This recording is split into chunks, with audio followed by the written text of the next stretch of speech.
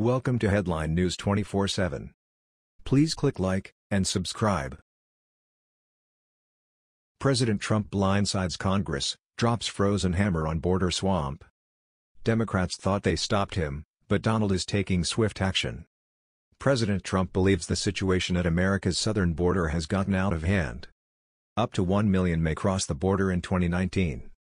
But Democrats continue to do all they can to stop Trump, including capping how many ICE can detain. But now Donald is blowing past those numbers, using ICE as an icy hammer to clean up the border swamp. From the Daily Beast. For the first time in its history, the U.S. government is detaining more than 50,000 people it says are undocumented immigrants in jails and prisons around the country. Democrats won't admit there is a border swamp crisis, but 50,000 people will tell you otherwise.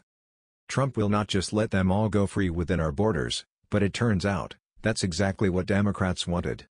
A year ago, when passing ICE's most recent budget, legislators explicitly instructed the Interior Immigration Agency to cap detentions at 40,520.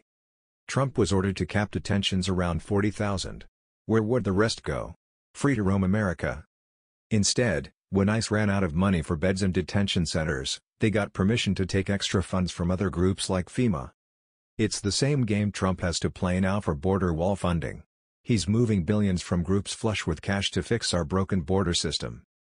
Democrats are not happy that the numbers of detained are increasing, but it just proves Trump's point. There's a big border problem, and it needs fixing now. That was the news. We thought you might be interested in knowing about this. Please click like and subscribe. Thank you.